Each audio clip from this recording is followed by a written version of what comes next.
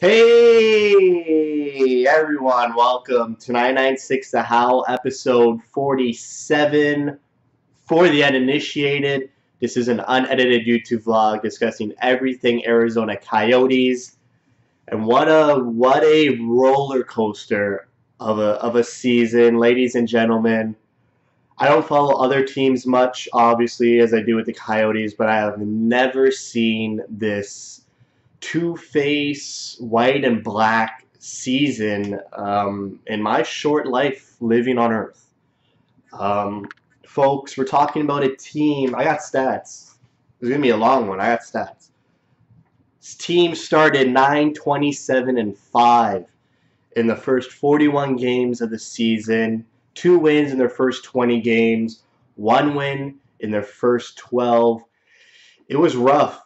I tell you guys, it was rough. Watching this team, it was so rough. Going into the season from the off season, expectations high. So many new players: Stepan, Jalmerson, Ranta. Then you have Fisher and Perlini joining the team right out of the camp. Strome getting sent down. You got Nick Cousins. Who's Nick Cousins? And it was a rough couple months. But since January 1st, since game 42, let's get those stats. Game 42, 20, 14, and 7. So that's better. They got 11 more wins than the first half. But we got to talk about goals against and goalies. In the first 41 games, Coyotes were a minus 57 in goal differential, letting in 145 goals in 41 games. The next 41, they only let in 106 goals against. I mean, that's a difference of about 39 goals. And in their second half of the season, they finished with a +7 goal differential. You look at these stats: goals for in the second half, 113. Goals for in the first half, 93. So goals for, like, the scoring production was pretty much the same, I would say. They really didn't get so offensively hot at all throughout the season, which is a problem, which I will address later. But just looking at this, the goaltending solved almost all the problems. Going from a negative 52 in 41 games to a +7 in the next 41, it's outstanding. They actually averaged 1 goal less per game in the second half of the season, which leads to another stat where the Coyotes held the record for the most losses after leading after 2 periods. What does that mean? They had the worst win percentage when leading after 2 periods. So when Coyotes were having a lead, going into the third intermission, they were the worst team coming out and losing. They would lose often. And why? Why would they collapse? Well, they were letting in a lot of goals. And with goalies like Deming and Hill and Wedgwood, it was a bad recipe. And thankfully, when Ranta was healthy, there he is, big man Ranta, 3-year extension. When he came in, he was like, enough is enough. Let's get going here. Let's start winning. And those collapses stopped because they were letting in 1 goal less per game, allowing the Coyotes to play their game, play their system, be confident in holding leads. And they weren't getting like cheap fluke goals against them that would deflate their whole mentality. This is a mentally young team.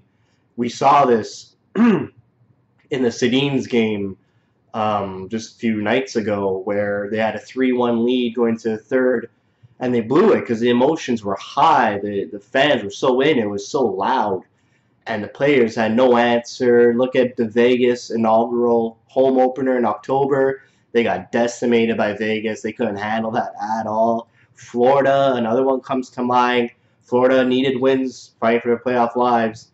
And again, Coyotes had a 2-1 lead going into the third, and they blew it there.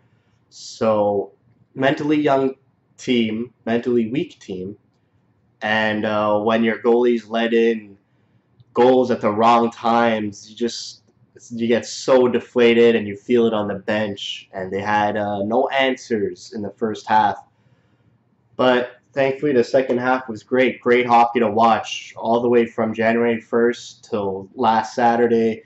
Just wanted to watch every game. So exciting. Their system really came into fruition. Playing with speed, making amazing plays. Um, Amazing players on this team. I mean, I haven't been excited about players on the Coyotes for so long since like Domi. Because Bodker, Hansel, they never had amazing seasons. They get injured or something would happen. Keith Yandel was a good guy. Even OEL scoring 20 goals. That was fun. That was fun to watch. But let's start with Ranta, who finished second in goals against in the whole league and second in save percentage in the whole league. Second to Carter Hutton, who only played 35 games. So Ranta played 45. Sorry, Hutton played 32, Ranta played 45. So, I mean, I would say Ranta was the best starter in the league, given those numbers. Obviously, his wins are so down due to the team he's playing on, but to have a .93 save percentage and a 2.24 goals against average on one of the worst teams in the league, you gotta give Ranta credit. I mean, this guy managed to pull this team out of the woodwork and get them some wins and make them a competitive team and allow teams to respect the Coyotes when they play them. I mean, that's all you can ask for from your goalie. And then the players start to respond. Clayton Keller setting the record for most goals by a rookie, most assists by a rookie, most points by a rookie. Clayton Keller, 19 years old, finishes off with 65 points. Jeez Louise. Clayton Keller was unbelievable. I did not expect this at all. Did not at all. Maybe 45 points, I would have guessed. But driving the top line and the chemistry with him and Stepan and Panik late into the season, amazing to watch. And then, like I said, Derek Stepan, 56 points, 42 assists, his most assists in his career. 1 point shy of his career high, 1 point more than last season's totals. So Stepan was actually played one of his best years in his career, and it was such a down year for the Coyotes that what do you expect next season or the year after when the Coyotes actually put it all together for full 82? So Stepan was as advertised. Great two-way player, 200-foot player, great defensive awareness, sneaky offensive. His goals production was low, 14 goals, but his shot percentage was about 6%, lowest in his career. So, I mean, that's not going to last. So you get that shot percentage up, and he'll score more goals. Pretty much it. Miscellaneous. Domi had a rough season, but he finished strong. I'm not worried about him at all. The team needs Dvorak, Perlini, and Fisher to take that next step. They can't be 35-point players anymore. They need to start producing consistently and getting out of those rough slumps. I mean, Dvorak had like a 1 goal in his like first 20, 30 games. Then he caught fire. Perlini had stretches of no goals, and Fisher had a stretch of 30 games with no goals. Mind you, all these players finished with goals in the teens. So they have potential to get over 20 goals, 100%, potential to hit 25. If they get those droughts shortened enough, they could hit 30. And that would be so great to see. OEL. Let's talk about OEL. OEL needs to start better. I think this is the second season where he starts slow and then catches fire later into the season. I know he's battling some off-ice issues with his mother and such. But yeah, we really need OEL to captain this team and put them on their shoulders to start the season, have a full 82-game season. I think he finished with 14 goals. So his goal production is still there. We just need him to he needs to be there for the kids for the whole season. And the trades. I mean, if you told me in the summer that we would finish the season without Duclair and Tobias Reeder, I'd be like, wow, how bad did we mess up that we needed to trade Duclair? and Reeder, but not sure what happened with those guys, man. They did not produce at a competent level. Duclair in his third year still struggling. I don't know what happened to the guy in the second year of his career. He had 20 goals in his first, and then just wow, just really nosedived in terms of production and defensive liability. And then Toby Reeder, his fourth year probably as a Coyote, and he did not take up the mantle at all. I mean, Tocchet threw him on the first line, was playing him with good players, and he still wasn't producing. Only had about 8 or 9 goals with the Coyotes until the trade deadline, and then he got shipped out. It's unfortunate to see those guys go. I mean, they're great fan favorite players, speedy guys, but just couldn't put it together. It's tough to see the Coyotes sell short, if you will, on a couple of young, speedy guys whose game really translates to the modern NHL way of playing. But it wasn't working, and for some reason, when we got rid of them, the Coyotes started to play better. So it's all in the numbers. Rick Tocchet took a while to get his system going, but so many excuses for that. Terrible schedule to start the year, no practice time. He was showing videos of Pittsburgh to the Coyote players because he had no tapes of Coyote players. He's never coached the Coyotes before. So he was showing like Stepan and Keller, be more like Kessel or Crosby or Malkin.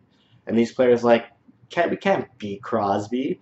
So once Tocchet was starting to gather video of in-game Coyote hockey, players are able to understand more and relate more and see what they were doing wrong and see what they were doing right.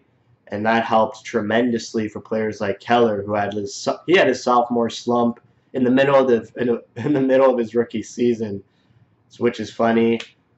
Coyotes finished third last, so they got 11.5% to win the Rasmus Dahlin sweepstakes. If we win, wonderful. But if we lose, there's so many good offensive snipers in the top 5, top 7 of the draft, and that's exactly what this team needs. They need a nice winger who can score goals. To play with Domi and Strome. I feel Domi and Strome had great chemistry in the last 10 games. Give them a nice winger who could shoot the puck, not Ronaldo. Yeah, that'll be really good. Not sure about Panik's future. Not sure what Chaika would do there. Great chemistry with Stepan and Keller, but not sure if Chaika wants Panik to be part of the future here. A little bit more money than he would like, and I'm sure there's guys in Tucson that can replace Panik, but are they ready? Who knows? And speaking of Tucson, they got the playoffs coming up. They got Strome, Murphy, Mermis, Hanley going down there to help out. Strome's going to be a monster in the playoffs. Hopefully they make it far. And then next season, Strome comes out and puts up big numbers in the Chell. Defensive, I didn't really talk about defense because I think they're great. I think they got one of the best defensive cores in the league. I mean, letting in 106 goals in 41 games is pretty good. They never really seem to get blown out often. Maybe like two times since the new year they got blown out. A lot of injuries to start the season and to end the season. We finished the season with Chychrun, Demers, Hjalmarsson, and Connaughton out of the lineup, and that hurt. And you could see it in the last game against the Ducks. But I love the defense. No problems there. Power play needs work. I really think they should concentrate on the power play. But with a new scoring winger that I hope they acquire through the draft, through the Tucson, or through a trade, Jesus, or through free agency, I think it'll get fixed. Have a more consistent lineup on the power play. I liked Chychrun. Isn't bad. I liked Chychrun on the power play near the end of the season. And yeah, Kemper is our backup. I'm confident in Raanta and Kemper. Kemper had a couple pretty bad games, but he's not being thrown into situations that are as pretty as Ranta, so it's easy to forgive Kemper for some of those games. But let's say that's about 14 minutes. Yeah, it was a rough season to start, but a fantastic season to finish. Probably a C plus for the season. I can't believe they didn't even finish last after winning 2 games in the first 20 games of the season. Um, that this team needed a strong finish. You see sellout crowds the last 2 games in Glendale. The fans are really into it, and gives the fans something to be proud of. I mean, with one more year in Glendale, this team really needs to start putting up wins, get fans in the building, and that's what's been happening the past 20 games. So let's get going here. Let's have a good off season, take a break. Um, let's get back at it. Love this team. Ladies and gentlemen, that is it for me. Thank you for watching all season. If you're new, I'll have a couple off-season videos, whatever. If I feel like making a video, I'll make it. But catch you on season 3 in October. And thank you for all your support. See you later.